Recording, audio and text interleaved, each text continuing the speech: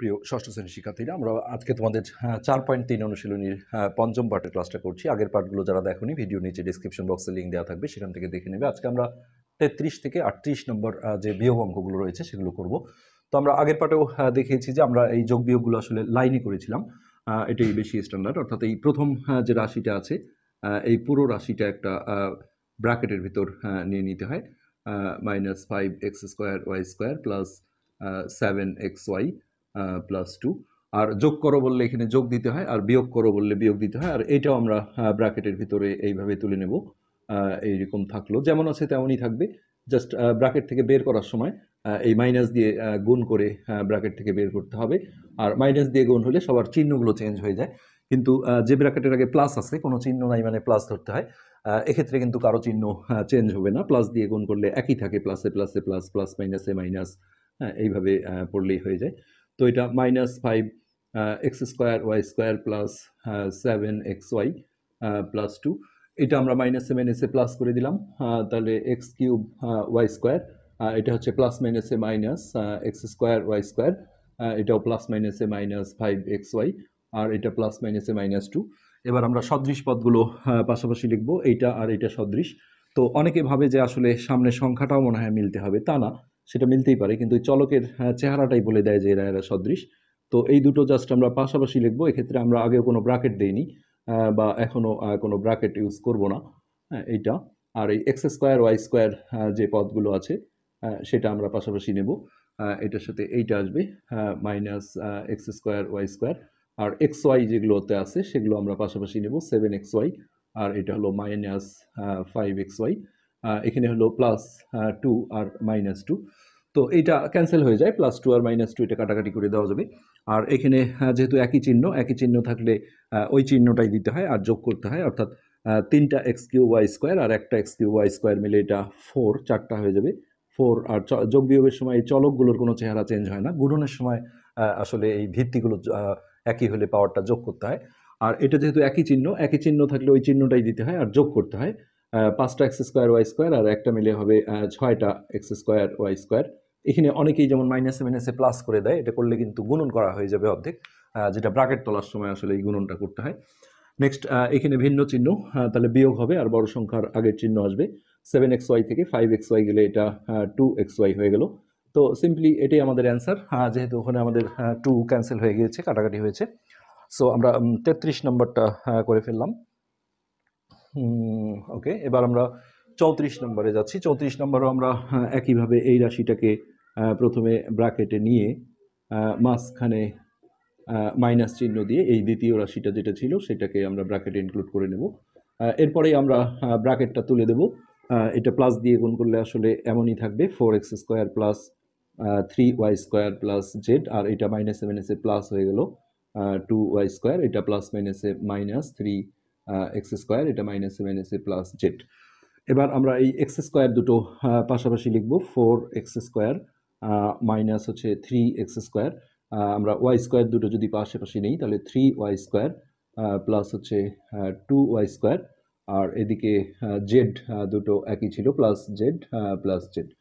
এবার ভিন্ন চিহ্ন থাকলে বিয়োগ হবে, 4টা থেকে 3টা গেলে একটা থাকে, এক লেখা যায় না, আর বড় সংখ্যার আগে যেহেতু প্লাস আছে তো এখানে প্লাস আর দিতে হয় না, সামনে অটোমেটিক প্লাস হয়ে যায়। সো একটা x², আর এটা একই চিহ্ন, এটা যোগ হয়ে যাবে, 3 আর 2 5, অর্থাৎ 5y², আর এটাও একই চিহ্ন, অর্থাৎ ওই চিহ্নটাই দিতে হবে, আর যোগ করলে 2z হয়ে যাবে। তো এটি ছিল আমাদের 34 নম্বর যে অঙ্কটা ছিল, সেই 34 নম্বরের আমাদের answer, x² plus 5y² plus 2z। এরপরে আমরা পরবর্তী অঙ্ক দুটো তুলে নিচ্ছি। তো এটা ছিল আমাদের 35 নম্বর অঙ্ক।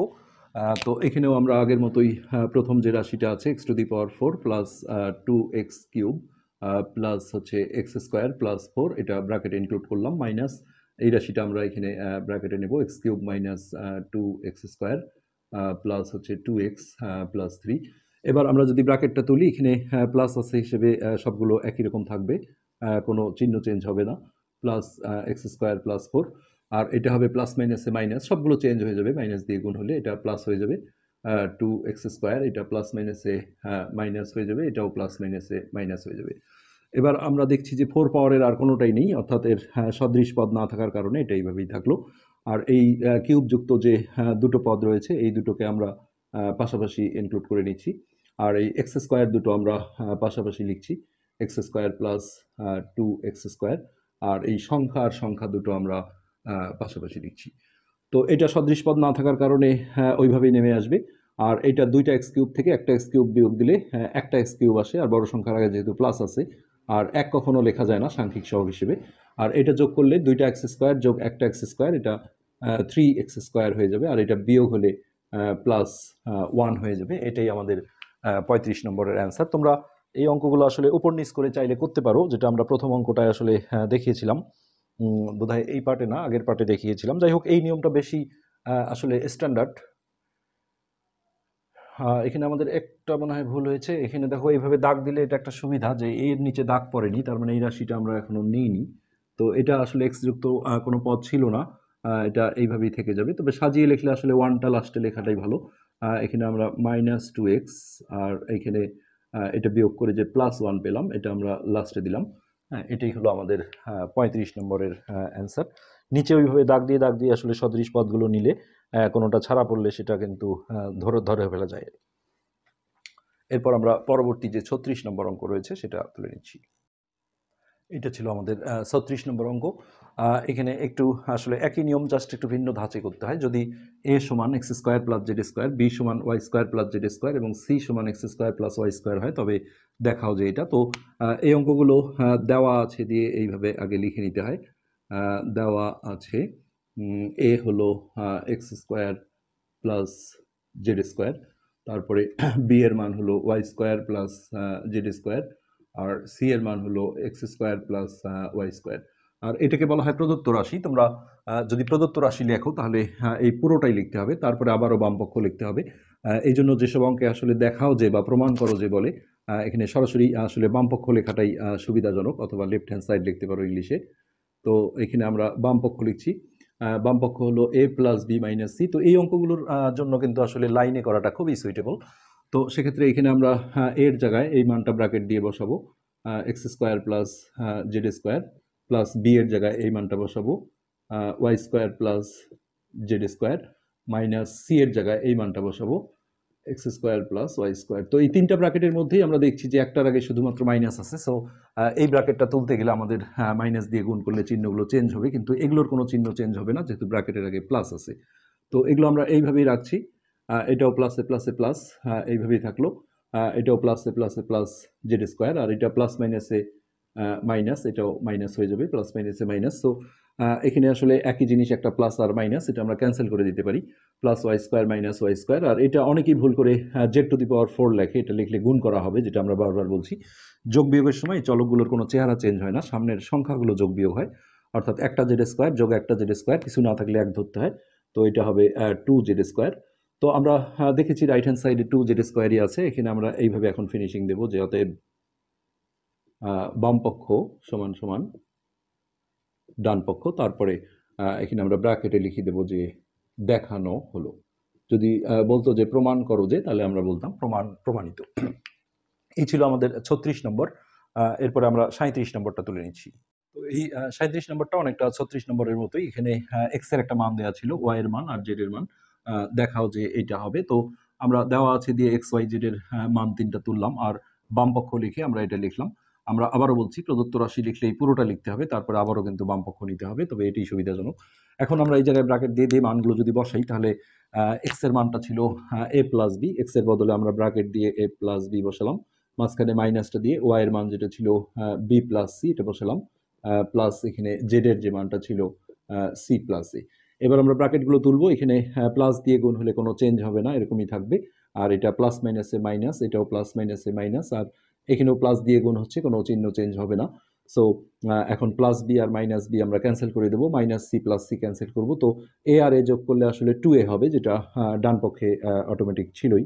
তো এখন আমরা ফিনিশিং দেব, বাম পক্ষ সমান সমান হচ্ছে ডান পক্ষ, আর এখানে আমরা বলে দেব যে দেখানো হলো। দেখানো হলো।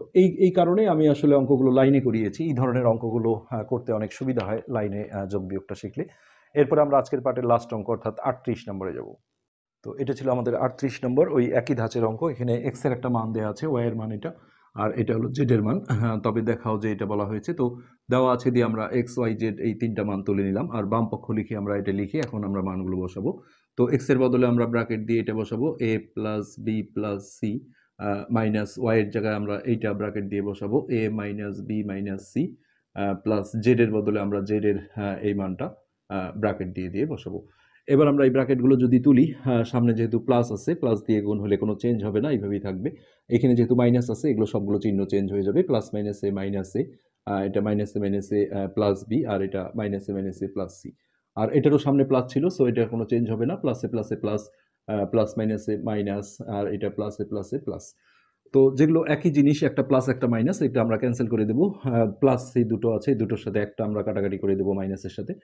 ঠিক একইভাবে প্লাসে মাইনাসে আমরা কেটে দেবো, আর কোনো কাটাকাটি নেই। সো এই বি আর বি যোগ করলে হবে 2b, আর এখানে সি, আসলে আমরা একটু সিরিয়াল করে নিলে ভালো হয়, যেহেতু এটা আমরা আগে লিখবো, এই এটা যদি আগে নেই।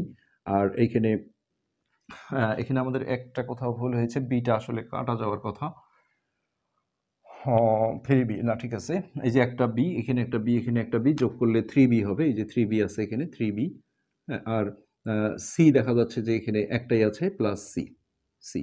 তো এই যে ডান পক্ষটা চলে আসছে, এখন আমরা ফিনিশিং দেব অঙ্কটায়, যে বাম পক্ষ সমান সমান হচ্ছে ডান পক্ষ, আর এইখানে লিখে দেব যে দেখানো হলো। তো এইটাই ছিল আমাদের আজকের পার্ট। আমরা পরবর্তী পার্টে তোমাদের বাকি অঙ্কগুলো ধারাবাহিকভাবে করব। আজকে এ পর্যন্তই, ধন্যবাদ।